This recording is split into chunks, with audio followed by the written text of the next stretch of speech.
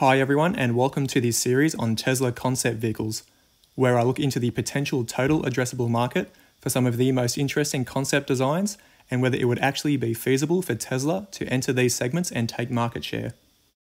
Elon Musk and Tesla are known to make crazy fun equipment and vehicles, like the Boring Company's flamethrower and the Tesla Cyberquad, so you never know if any of these concepts are completely out of the question.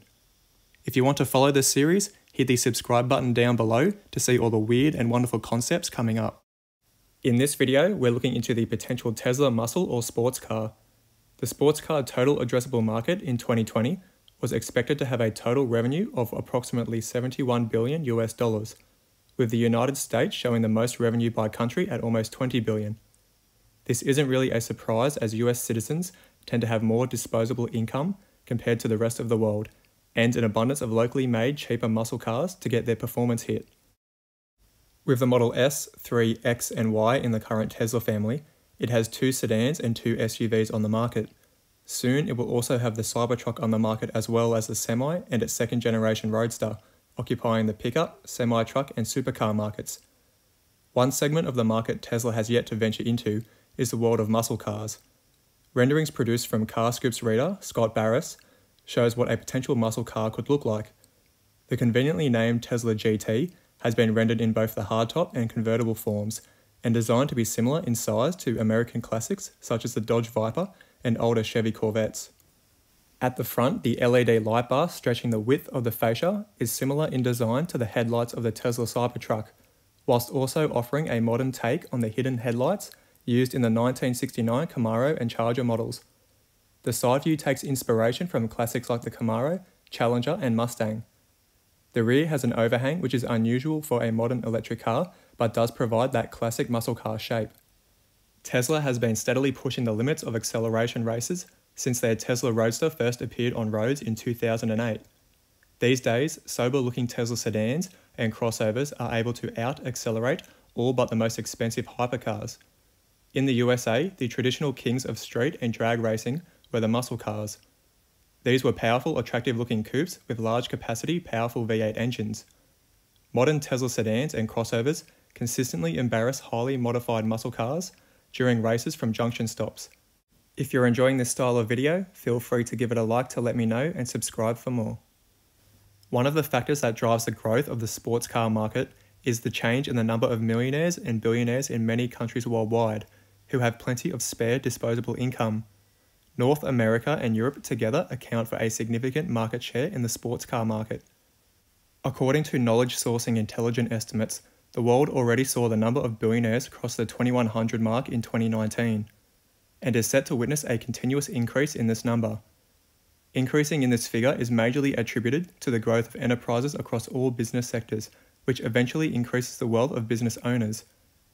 Increase in wealth of business owners tends to increase the spending by them on luxury goods and services. This very factor is driving the adoption of sports cars by customers in many parts of the globe. For instance, the Asia-Pacific region, which holds a lot of untapped growth potential for many industrial sectors, has remained a very lucrative geography for investments and therefore witnesses a significant surge in the number of billionaires produced. With this, the sales of sports cars are also witnessing a decent increase across many countries in this region. According to data published by Singapore Land Transport Authority, total registrations of Porsche cars in Singapore alone in 2017 jumped by around 10%, as the figure stood at 677 units in 2017 compared to 563 units in 2016. In China, deliveries of Porsche cars surged around 4% in 2018, thus translating into a total shipment of 56,000 units. Since the sport and luxury vehicle maker sees good growth potential in the region, it announced its plans to continue focusing on many other markets across the region. Other manufacturers of sports cars are also focusing on this region with an aim of tapping the growth potential held by it. Lotus, for instance, which is one of the key British car makers, has plans to commence production of cars in China under Geely by 2021. Geely has already started the process of recruitment after the local authorities gave a green signal to its RMB 9 billion manufacturing plant. Tesla has also built its Shanghai factory to solidify its presence in China and the Asian regions. While Asia Pacific is just one example of the lucrative sports car markets, many other regions are also seeing the market registering a good year-on-year growth. Since target customers of expensive sport car manufacturers prefer to stand out from their fellow colleagues, sales of sports cars with unique specifications is picking up pace. This is spurring the sales of electric sports cars in many regions and fueling the overall market growth. Prominent key market players in the sports car market include Ford, Chevrolet, Dodge, Mercedes, VW, Nissan and Porsche. These companies hold a noteworthy share in the market on account of their good brand image and product offerings.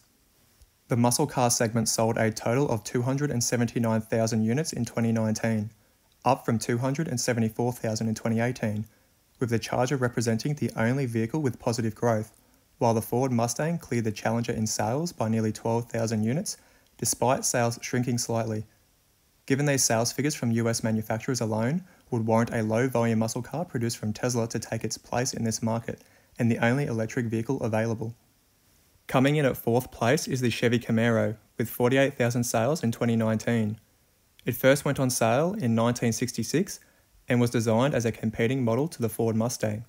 4 distinct generations of the Camaro were developed before production ended in 2002.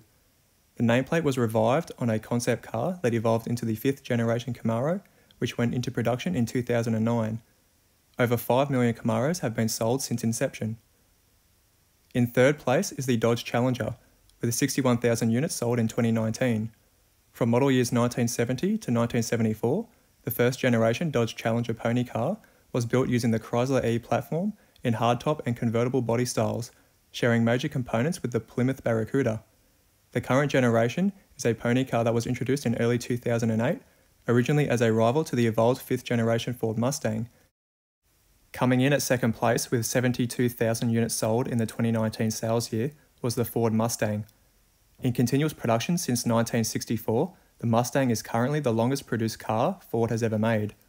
The namesake of the pony car automobile segment, the Mustang, was developed as a highly styled line of sporty coupes and convertibles, derived from existing model lines, initially distinguished by the long hood, short deck proportions. And finally, at first place in the 2019 sales year, with around 97,000 units sold, was the Dodge Charger. The first Charger was a show car in 1964 and went into production in 1966. There have been several different production variants of Chargers, built on 3 different platforms and sizes. In the United States, the Charger nameplate has been used as a subcompact hatchback, full-size sedan, muscle cars, and personal luxury coupes, with the current version being a 4-door sedan. The sports car market growth is further fueled by investments into research and development.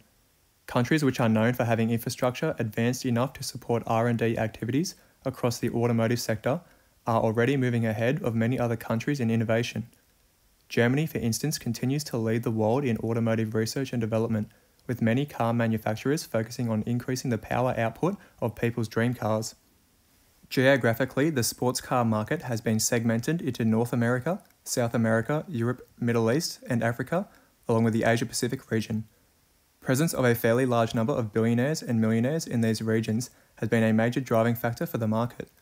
The Asia-Pacific sports car market is poised to register a good growth.